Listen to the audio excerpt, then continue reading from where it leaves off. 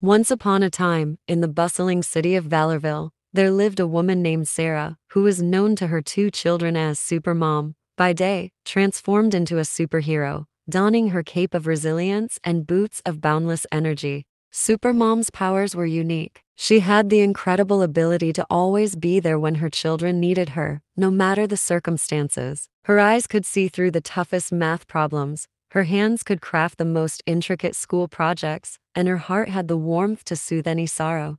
One evening, as the city was cloaked in darkness, a powerful storm approached. The winds howled, and the rain threatened to flood the streets. Valorville's residents were worried, but Supermom was undaunted. She gathered her children, Lily and Max, and together they embarked on a mission to help their neighbors. With her unyielding spirit, Supermom led her little team through the tempest. They delivered blankets to the shivering, shared food with the hungry, and brought smiles to the frightened. Her children, inspired by their mother's courage, discovered that they too had superpowers: compassion and bravery. As dawn broke and the storm subsided, the people of Valorville emerged from their homes to find their city safe and sound. They knew that Supermom and her sidekicks had been there for them, protecting the heart of their community. And so, Supermom's legend grew, not just for the feats of strength or moments of heroism, but for the everyday magic she brought into the lives of her children and the people around her. For in the eyes of Lily and Max, their Supermom was the true hero of Valorville, the one who taught them that the greatest power of all was love. And they all lived happily ever after,